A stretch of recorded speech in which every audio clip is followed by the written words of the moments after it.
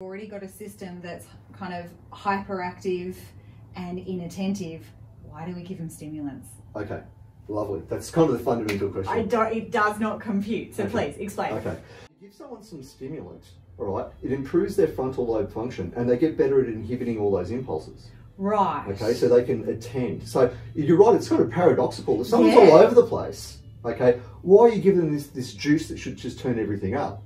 It actually turns up the thing that helps you inhibit yourself. The effect that we're going for is this sort of improved frontal lobe function. Yes. Okay, so what that will do, all right, is it will create, as we said, it will decrease your distractibility. Yes. And that's what gives you improved attention. Okay. Okay, that's actually the sort of the whole point of taking it. Yeah. Okay, from a medical point of view. Yeah. All right. Now there's a downside to that as well potentially. It decreases your spontaneity. Okay. All right. That's why it decreases hyperactivity. Yeah. Okay, so hyperactivity is basically manifested spontaneity. Yeah. All right, so it decreases your spontaneity. So you might think, okay, well, that's not too bad. The downside of that as well, though, is it can reduce your creativity. Yeah, like if you've got people who are kind of artistic, musical, and use their kind of... Yeah, it can really stifle their creativity. Yeah, okay. And also just things like playfulness. You're less playful. Yeah. You know, because that's a sort of, there's a lot of spontaneity in play.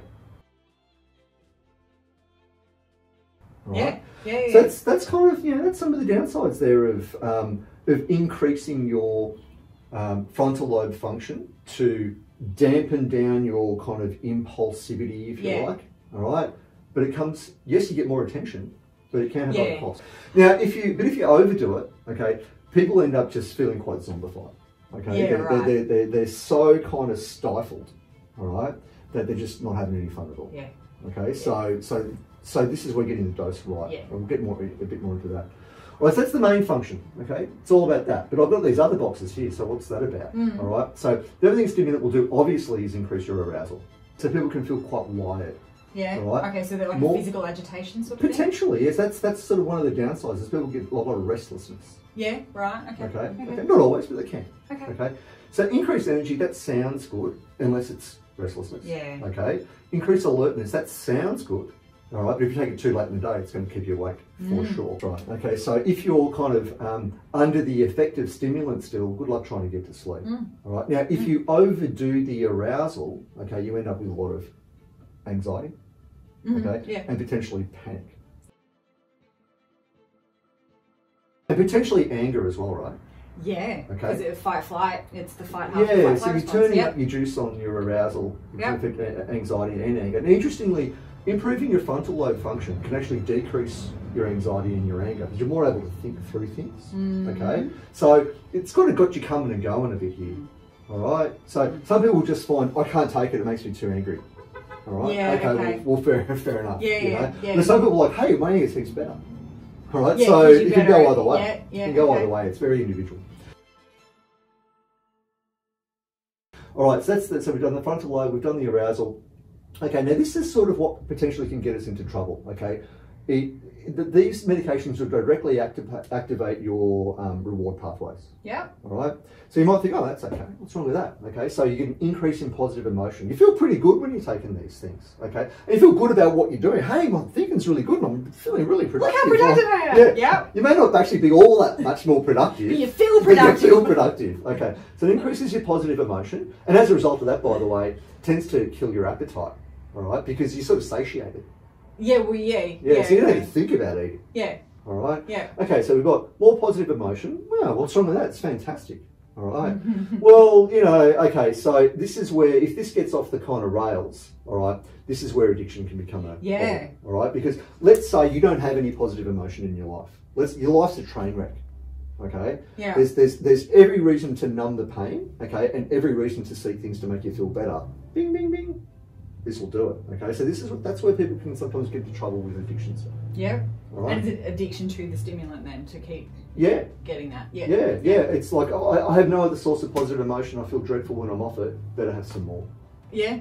Okay. Yeah. And this is why people abuse meth and relaxers. Okay, body effects. Now, it activates your sympathetic nervous system. Yeah. It decreases your parasympathetic nervous system. increased blood pressure, increased heart rate. If you've already got blood pressure problems, Yeah. not good. So risks increase of things like stroke. Yeah. Oh, right. Okay. Yeah. Not great. From Yeah. hemorrhage. Yeah, not great. Not great. Yeah. So you kind of want to be, you want to make sure you're in sort of condition that you can handle it, because you get significant. Some people only get a small bump, like 10, 10 points out of their systolic blood pressure, but some get more. Obviously, performance enhancement. Yeah. Okay, so that's why it's banned in sports, right? Okay. Yeah, of course. Okay, because it definitely improves your performance. So that all sounds like good news. So you think, well, problem solved. No worries. Okay, we'll just take our stimulants and away we go. All right. Yeah, no. But there's a problem. There's a problem. Can you take stuff? Yeah, please. Okay. So let's say we start off. I've done these question marks here as like, you know, I'm inattentive. Like what? What's going on? All right. Yeah. So I have myself my stimulant. Okay, and up goes my attention. Wow, I'm really attentive now. Yeah. Okay. So hopefully I'm taking this during the day. All right, and I'm nice and activated. All right. I'm not going to get into the slow release stuff just now. I'm just going to keep it simple. All right. Okay. Now, when that wears off, though, all right, you come back to where you were before, plus maybe fractionally lower than where you were to start with. This looks familiar. Yeah, from our benzo talk, right? Yeah. So, but anyway, it's only a fraction, so who cares? Okay. This is sort of like a tiny withdrawal effect. Yep. Okay. So why don't we just segue over to what happens with withdrawal effects of this medication, and we'll come back to you. Okay. Okay, so when you're withdrawing off stimulant, you get basically the opposite of all that. this. Yeah. So it decreases your attention, Yep. it increases your tiredness, Yep. it reduces any feelings of positive emotion, Yep. and it reduces your performance. Does it feel good? No. Okay. So let's come back to, so we've had our dose, our performance and attention and so forth has improved. Now it's nighttime. Yeah. No problem. Doesn't matter if our performance and our arousal are down. Some people feel like they have a crash. Yeah. Okay. No problem. Helps you sleep. Yeah. Okay. Now some people don't get a crash, and it sort of persists a bit longer, and it'll keep them awake. Yeah. All right. So there's a lot of variability in how long it lasts in different people. All right. But just in general terms, okay, that's fine. No worries. Okay. Now we take it again the next day. All right. It works almost as well as it did the first day. Okay. All right. Yeah, yeah. So we're happy. You know, at daytime we're all functional and great. Wears off. Okay. A little bit lower. And again, yeah. So if this was our sort of starting point. Right, a little bit lower still. It doesn't matter, it's night time, I get a good sleep, new beauty. Okay, next day. Okay, oh, it's not quite as good. Now I'm exaggerating the time. Yeah, you are, yeah. I mean, it's illustrative. Yeah, this isn't going to happen over 3 doses. No. Okay, but this is the sort of thing that happens. But no worries, okay, it's during the day. Fantastic. Okay. There's my come down, but it's night time, who cares? All right. Okay, doc, it's not working for me as well as it used to. Yeah, here you go, it's not working. No worries, we know what to do. Okay. Double your dose. Double your dose. Okay, so we double your dose and it's working. Back up to where it was. Back up to where it was before. No worries. Okay. And then we get this again, and we get this again. Yeah, the crash is going to be worse. Until surely at some point we kind of tap out in a maximum dose, and they go, oh well, kind of not helping anymore. Just to sort of fast forward to the conclusion, you're exactly right. Okay, so what happens is, you see your doc a couple of months later. Oh, I reckon I need a bit more. All right. Or, oh, I've started taking an extra one. Is that okay? Yeah. All right. Yeah, no worries. Yeah. The dose creeps up. Okay. Yeah. This is kind of dose creep. It's because we become more tolerant to the medication. Yeah. All right. Yeah. So to get the same effect, you need more of it. Okay. Now, why does that matter? Okay. Why does that matter? Because you end up having a bigger dose means all this stuff. Yeah. Okay. So you come off it, you get big withdrawal effects. Yeah. Okay. So like I'm not getting much positive emotion. I feel miserable until I get my dose. Yeah, because your crashes are going to be... Your crashes are worse. Wake up in the morning, can't function until I've had my tablet and had time for the tablet to kick in. Now, this is once the dose has crept up. Yeah, this doesn't usually happen off the bat, okay? This is sort of 6 months in, 12 months in, something like that, okay? All right, so not fantastic, okay? We're stuck with these withdrawal effects, and we're not, and the other thing is, it's not working as well. It's not, can we add something else to it? Can we add something else to it? So how do we avoid this? Because it's look, not everyone, it doesn't seem to happen to everyone, but it certainly seems to happen to a significant proportion. Well, it's the same thing with benzos. It's kind of, the benzo, it doesn't happen to everyone. Yeah. Some people are fine on stable doses for years, and other people get exactly this effect. So the way I get around this issue, okay? Yeah. Now I'm not saying you should rush out and talk to your doctor and say, oh, I want to do what Dr. Al said. No. Talk to your doctor about, what you think is best for you and get his advice. But when I'm initiating... Or her, thank you. Okay. But when I'm initiating someone on this medication, what I do is I give them the following advice. I say, take it no more than 5 days in a week. Okay, no more than, because that gives you 2 days to sort of start to reset your kind of brain. Okay. All right. Is it 5 days in a row, or like 2 breaks? I don't know actually what the optimal is. I generally tell people I want 2 consecutive days off. Oh, okay. All right. So 5 on, so kind of Monday to Friday, weekend. I would really like 3 consecutive days off. Yeah. But people have a 5-day working week or study week or whatever, right?